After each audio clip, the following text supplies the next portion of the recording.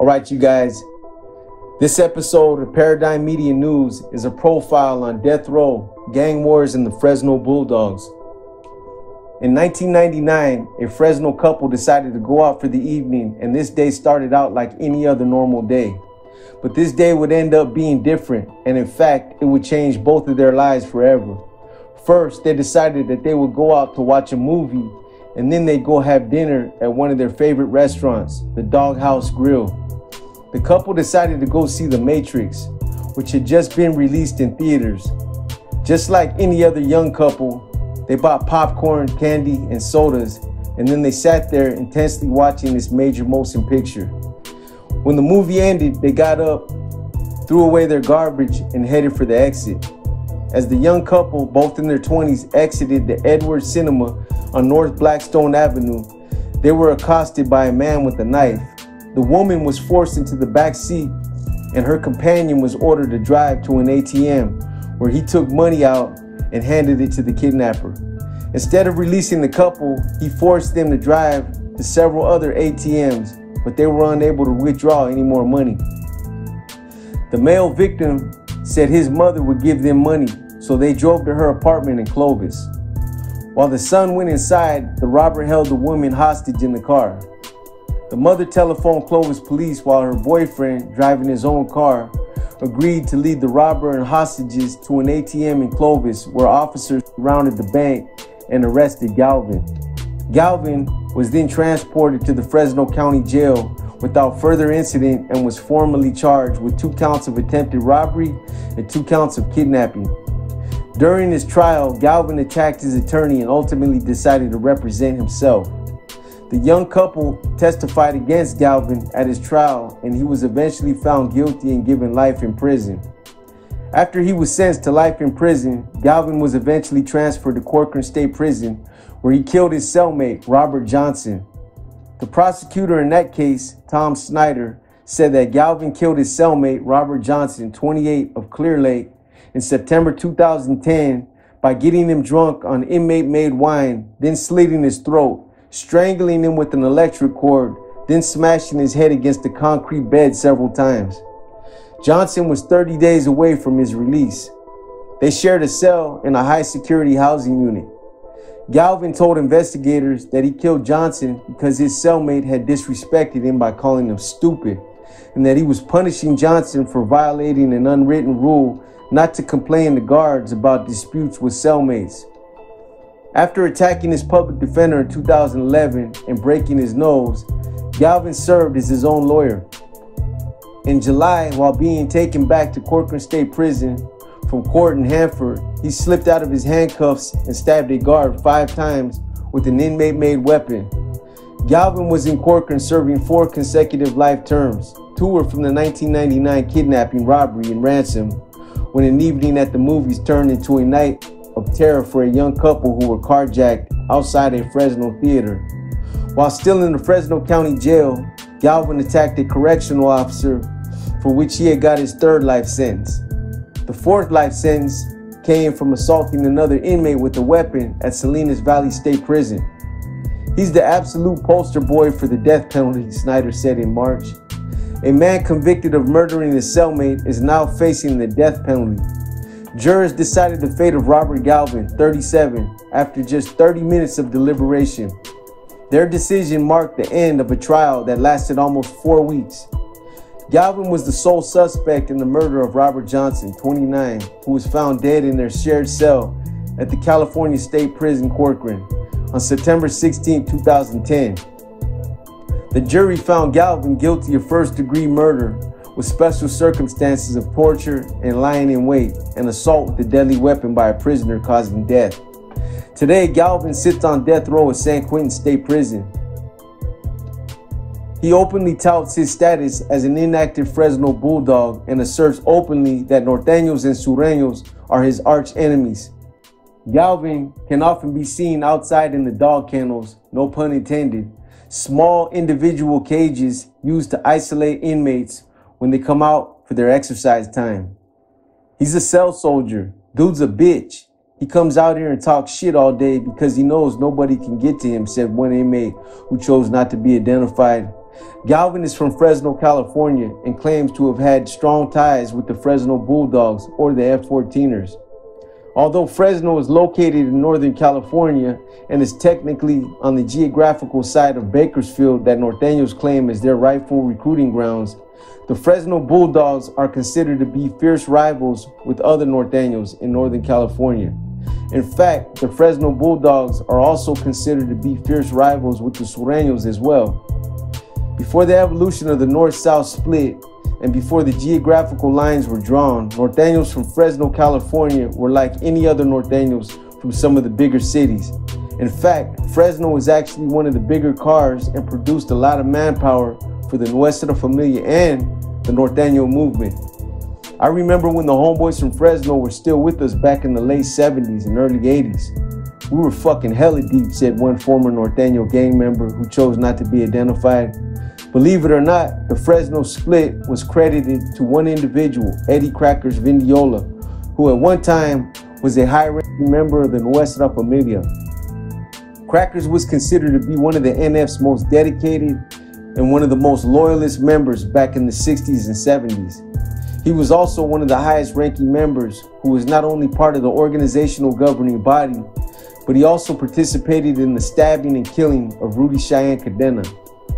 Due to internal conflict and differences that Crackers was personally involved in, he would later find himself in a situation where his loyalty to one of his closest homeboys from his neighborhood would be pitted against his loyalty to the Nuestra Familia. In 1980, as NF's new leadership began to take shape, an NF lieutenant named Flaco from Fresno, who had chosen to side with Babo Sosa after Sosa was impeached, was much sought after. He was considered a primary target, not only because of his status in the organization, but because he was close friends with Sosa. Since Flaco was a longtime member who had portrayed himself as dedicated to NF and his principles, most NF's remaining members who didn't side with Sosa thought he wanted to return and function amongst the rank and file of NF's new leadership. The new leadership offered Flaco the opportunity to re-enter the gang under one condition: that he hit Sosa. Flaco refused, which in turn made him, in the eyes of the leaders, that much more of a threat to the gang's safety and security. Within a week of his refusal, NF's new leaders decided to have him hit, which would make the statement that the NF wasn't going to allow Sosa or any of those he sided with off the hook. Eddie's Crackers Vindiola, who was also a high-ranking NF member at the time, was then ordered to hit Flaco. He too refused, and instead of hitting Flaco, was overheard warning him that he was in danger of being hit. It was said that Flaco and Crackers were good friends for a number of years and that Crackers chose his homeboy over his NF obligations. It didn't take long before a willing NF member ended up hitting Crackers. After Crackers was hit, his ties with the NF were officially cut and he became a renegade. Crackers, along with Flaco, started their own gang. This new prison gang was made by and for the Latino inmates from Fresno and eventually became known as the F-14ers, who don't side with anyone but their homeboys from Fresno. F-14ers are the sworn enemies of the Nuestra Familia. Because of the unparalleled influence that Crackers and Flaco had in Fresno amongst some of the bigger street gangs out there, these two single-handedly were able to create a split and thus the birth of a new gang that they had envisioned called the Fresno Bulldogs was born. In 1991, Northerners from Fresno were still programming on the yard with the rest of the Norteño collective. The split that Crackers and Flaco created was evolving, but it was still in the beginning stages. Norteños from Fresno had begun to separate themselves from the rest of the Norteños and had begun to openly declare themselves as a separate individual entity. Whenever a conflict would arise on the yard between Norteños and some of the other group segments, Fresno would eliminate itself and declare its position as being neutral. In the beginning, this created a lot of confusion and it put the Norteño collective in a contentious position. Norteños always had to come to terms with the fact that they were a minority in prison. CDC controlled the numbers and they based the population margins on several factors. One factor CDC employed was by attempting to distribute an even amount of inmates who belonged to different groups. This was done by allocating so many beds to the Northerners, so many to the Southerners, so many to the Crips, so many to the Bloods, and so many to the Whites. This somewhat controlled the numbers, but the dilemma that the Norteños now realized that they were facing was that CDC didn't recognize the split that was evolving between the Northerners and the Fresno car. This meant that the Northerners would become even more of a minority and that their numbers would be shredded up even more. A couple years later, around 1994, it was then decided that anyone from Fresno who identified with either being a Bulldog or an F-14er from Fresno had to go. Not only were they considered dead weight, but they were counterproductive insofar as the numbers and the war that was escalating with the Southerners.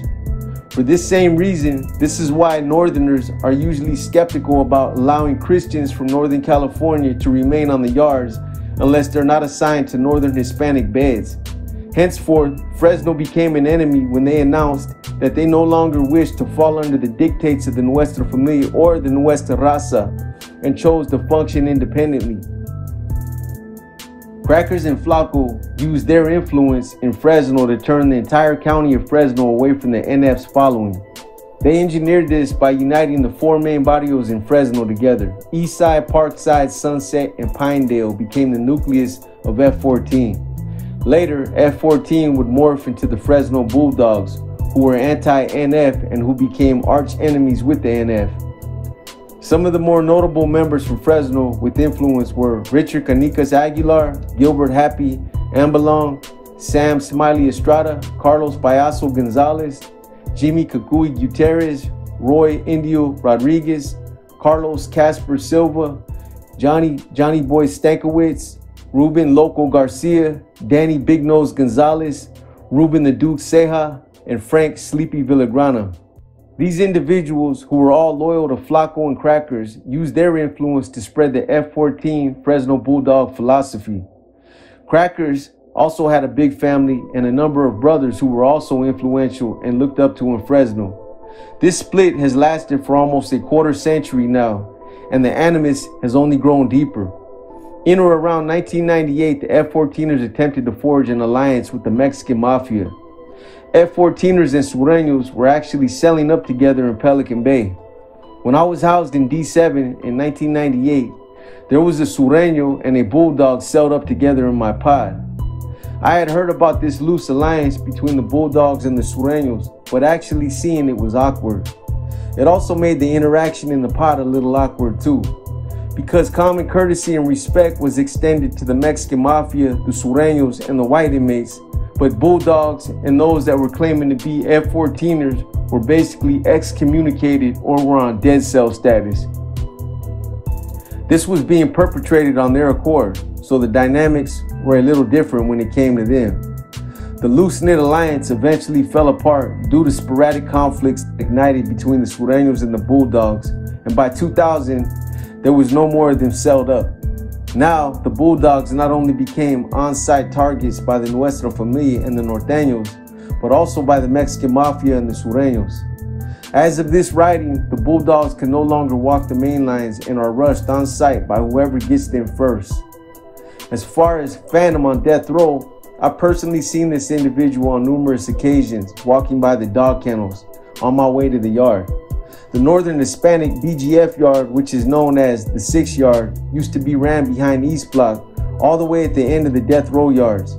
I can't remember exactly when they changed it, but sometime between 2000 and 2005, they built 2 big yards and a bunch of dog kennels, small individual yards that are used for walk-alone inmates, out in front of East Block on the upper yard.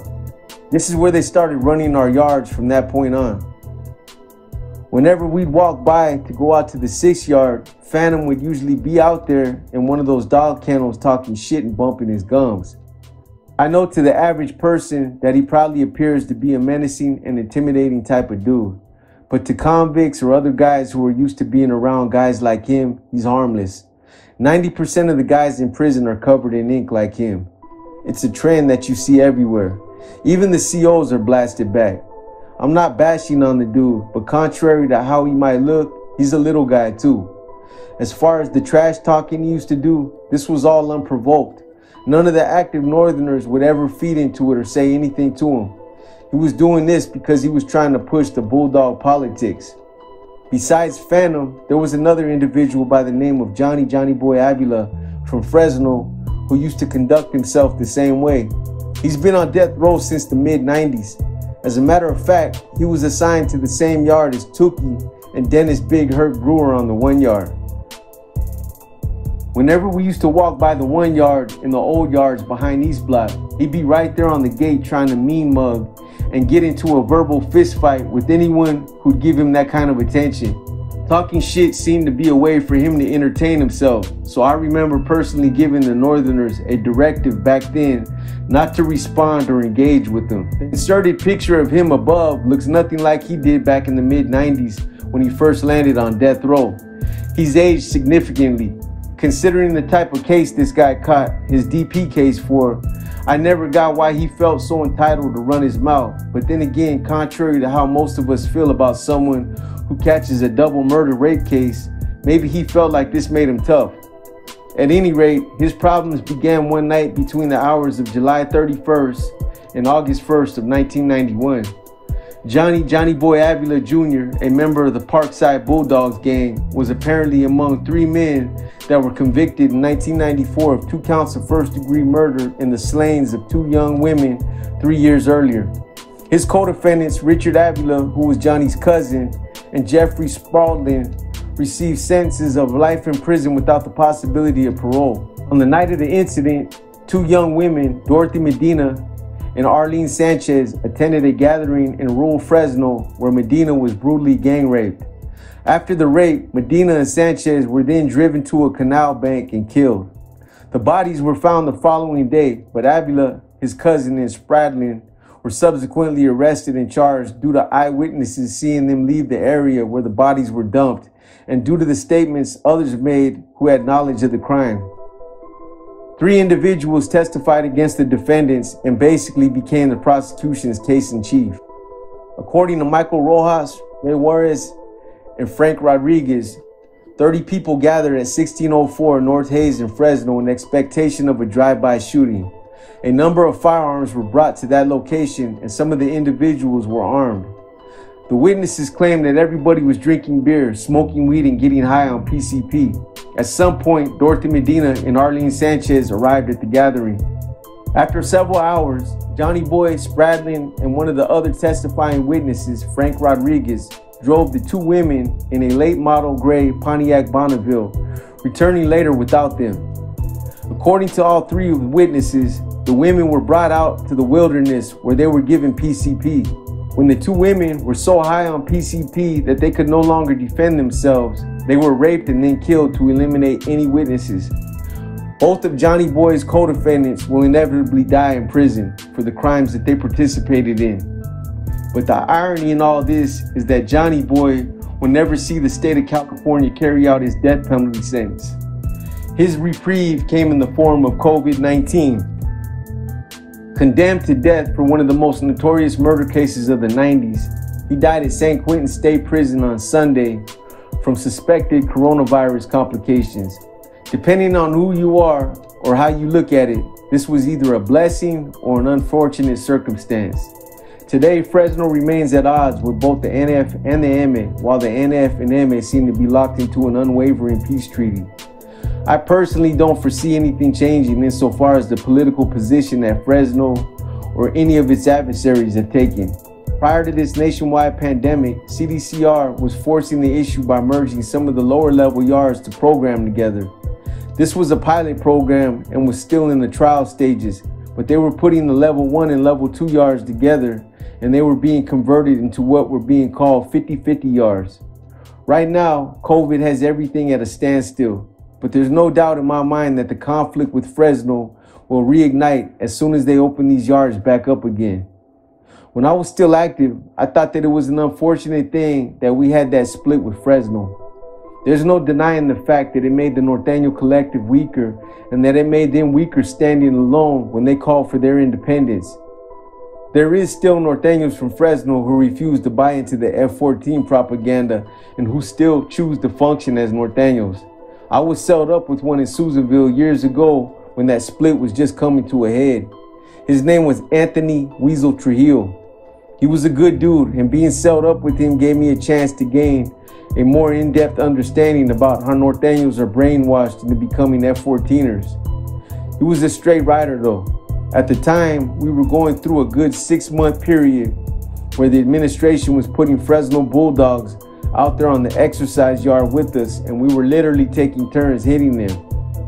It always played out the same way unless they were being straight up about their affiliation.